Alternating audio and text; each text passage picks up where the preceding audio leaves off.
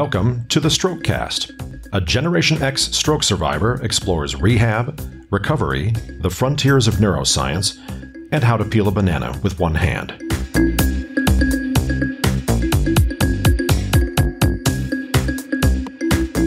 Hello, I'm Bill Monroe, and welcome to episode 12 of Strokecast. This week, I'm going to talk about the Amazon Echo and stroke recovery. This past summer, I got an Amazon Echo because, well, it was cool and I wanted a new toy. I apparently wasn't alone because more than 30 million people have gone ahead and purchased an Echo device over the last couple of years. That's just 30 million in the United States alone. It's kind of amazing to see that kind of rapid adoption of new technology. And when it's that many people that quickly, you know it's not just the techno geeks, it's normal people too. So how do I use this thing? Lots of ways, but one example is on days when I get up early, I ask the Echo to give me my flash briefing.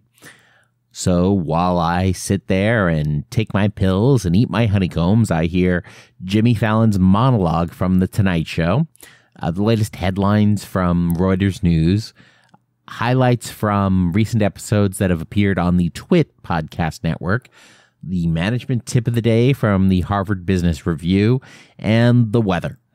And then I head out for my meetings or my appointments or to go catch Pokemon. This week's episode is going to be all about the Echo for a couple of reasons. Now, first of all, I do want to give you a word of warning. Because I am going to be talking about the Echo, I am going to use the A word a lot. So if you already have an Echo and it can hear this podcast while I'm talking, be aware it may start activating. So with that warning, let's talk about Alexa. We're going to talk about what the Echo is, and we're going to talk about how the Echo can help stroke survivors and caregivers. And finally, we're going to talk about how you can get Strokecast every week on Amazon's Echo device.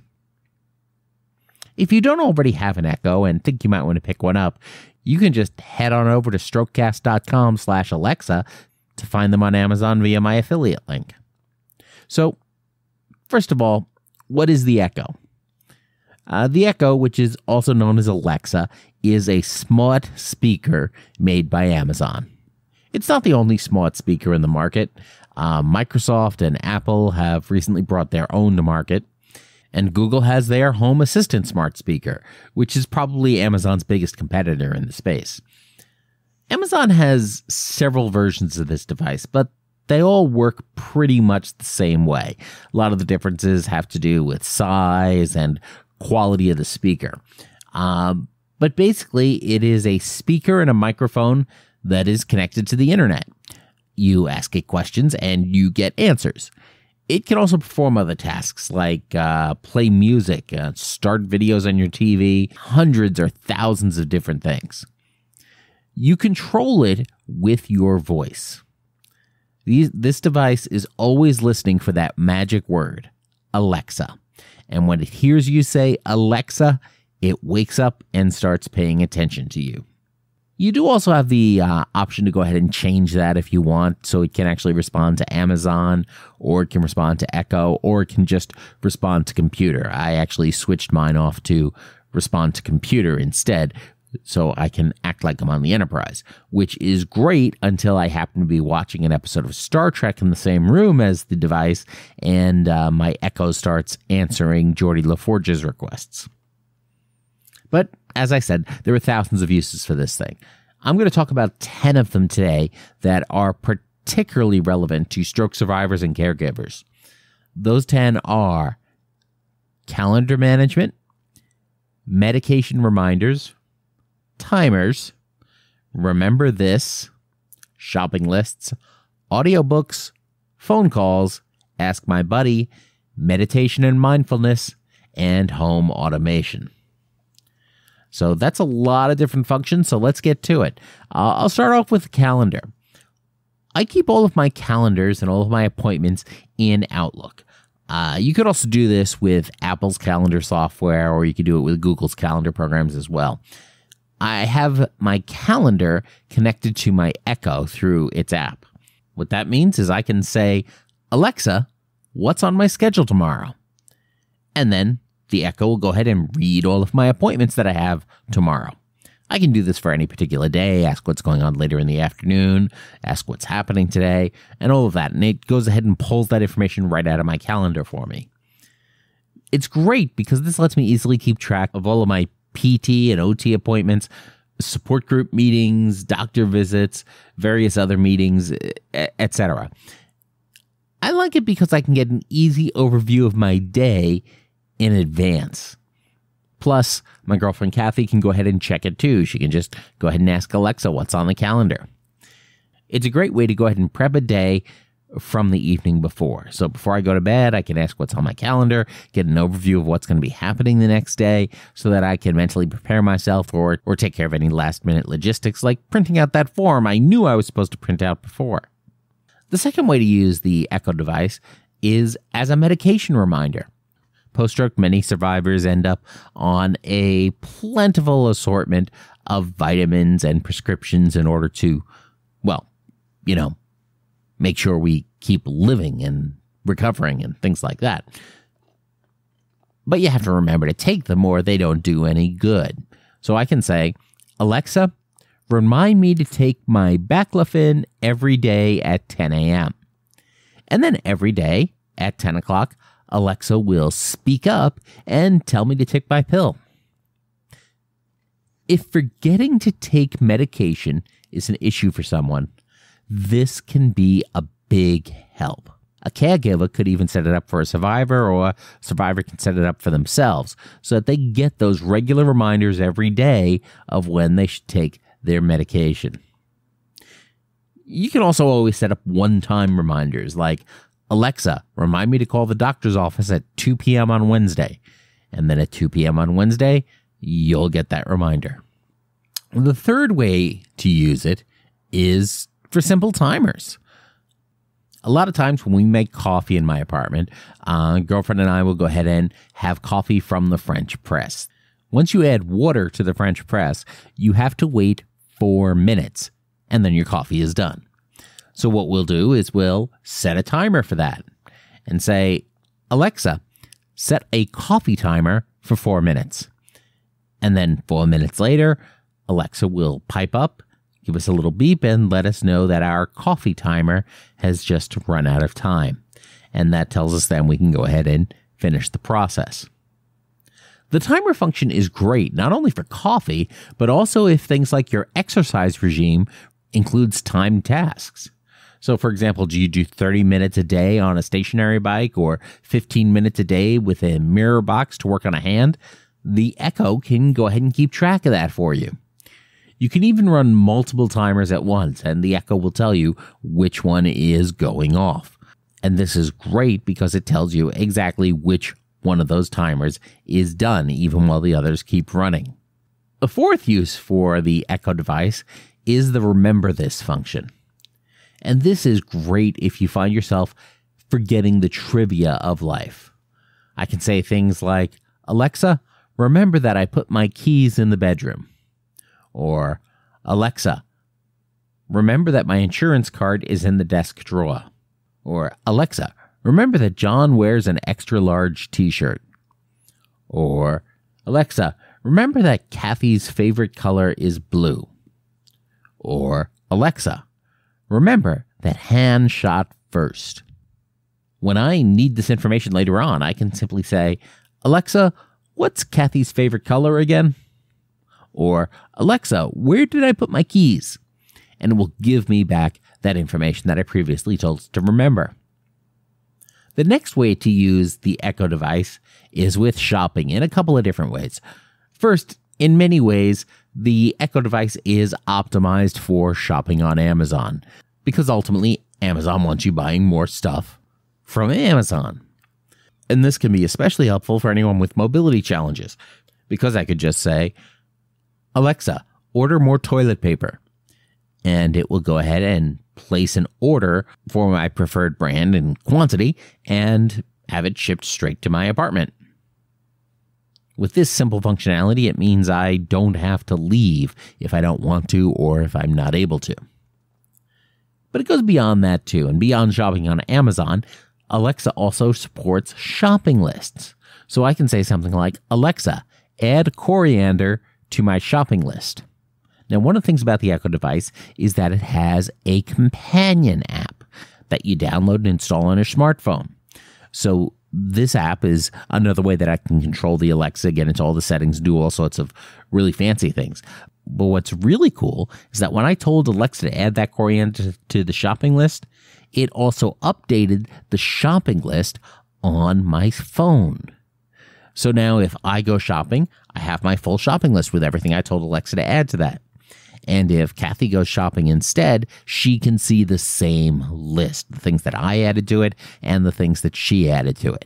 And in fact, while she's out in the grocery store, if I decide there's something else we need, I can go ahead and say, Alexa, add waffles to my shopping list. And it will update in real time. And when she comes back, we will have awesome waffles.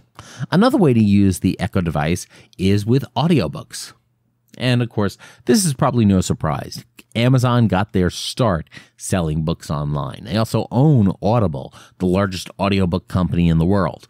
And Audible has hundreds of thousands of audiobooks in their library. After stroke, reading a physical book can become more challenging. Holding a book and turning a page can be tough when you have only one functional hand. And if you have visual or language processing impairments, that can make reading ink on paper a lot harder as well. Plus, plenty of non-stroke folk just prefer to listen to their books anyway rather than physically read them. Audible subscribers can listen to their audiobooks on the Echo. Just ask Alexa to read the book, and you're free to listen as you move around your home. The Echo is also a great communication tool. It can make phone calls and send text messages. So you could say, Alexa, call 650-825-5847, and Alexa will start dialing. Then you can have a hands-free conversation without having to deal with a headset, its cords, batteries, all of that fun stuff. It also works with the contact information that you may already have on your phone. So I could say, Alexa, call mom, and it will call my mother. Now, this is great for anyone who may have trouble holding a phone, manipulating a headset, or dialing the small buttons on a phone. Another really cool thing about it is that you don't even need to use the phone system. If you have a friend or a relative or somebody else who has an Echo device, you can call their Echo directly from your Echo to get even better sounds in the conversation. And you can be sitting on your couch and they can be sitting on their couch, and you can just be chilling across the country. The eighth use of the Echo that I want to talk about is a skill called Ask My Buddy. Skills are new talents or tasks or things that the Echo learns how to do. There are thousands of software developers out there who don't work for Amazon and are just writing their own skills for the Echo that you can then get through the companion app for the Echo. So with this particular skill, once you enable it and set it up, you give it emergency contact information. The idea is that if you have a problem, you can simply say, Alexa, ask my buddy for help. And then Alexa will call your emergency contact, will send a text message, will send an email so that your contact knows that they need to check up on you. And this can be great because if you have a fall or start to have another stroke or something else goes wrong where you're going to need assistance and you don't have your phone with you, you can alert somebody to the situation and they can take the appropriate action. The ninth use I want to touch on is about meditation and mindfulness.